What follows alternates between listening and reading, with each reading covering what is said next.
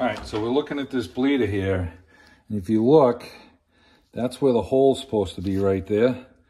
And it looks like it's clogged and no fluid leaked out of this. So we take a drill bit, put it in the vise, and then I just run it down here. You can hear it kind of grinding some of the dirt out.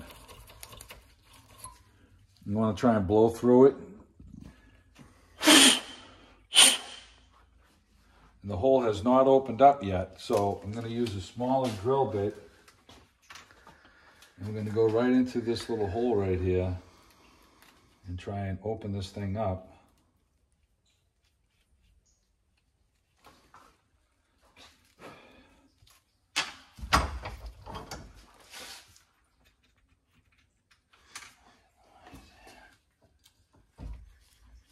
Okay, we'll run this down here.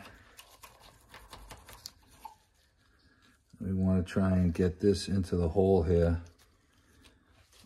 Just work it back and forth. And it feels like it's going in.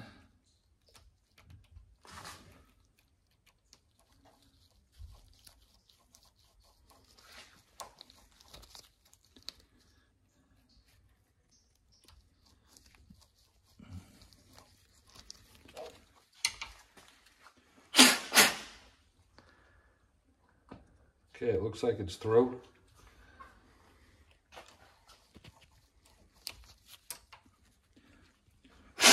If you look at the hole now, the hole is open.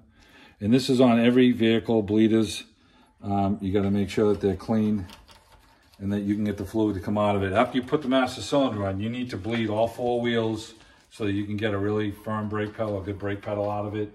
And you're doing this ahead of the time. Once we get the master cylinder on, we can just stop bleeding and be done with it. So, all right, looks good.